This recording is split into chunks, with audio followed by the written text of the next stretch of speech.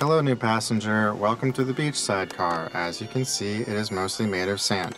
There is a lot of it. Also, other things are here that aren't sand. With its beautiful marketplaces, the beachside car is home to some of the jiggliest life around. This, of course, begs the question, what is life? Maybe someone in there knows.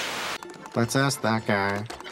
Excuse me, I have some abstract philosophical concepts I need explained. Oh, of course, sir. Give me one moment to answer this call.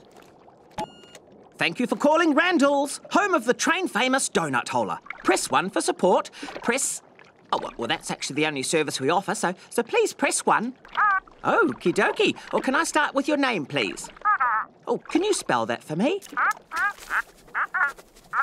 Oh, perfect. Well, how can I help you, Randall? Technical problems with your donut holder. Oh. Have you tried pushing it into the object in question? I see. You need to make sure it's pointed so the whole bit is the part being pushed into your non-donut material. Still not working? All right, don't take this the wrong way, but how strong are you? Wow, that is strong. Let me just get my supervisor. Thank you for waiting. I'm the supervisor, Randall. Now, first question, how strong are you?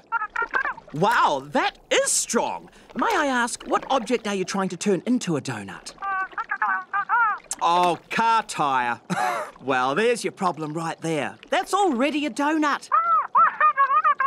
Oh, we've all been there.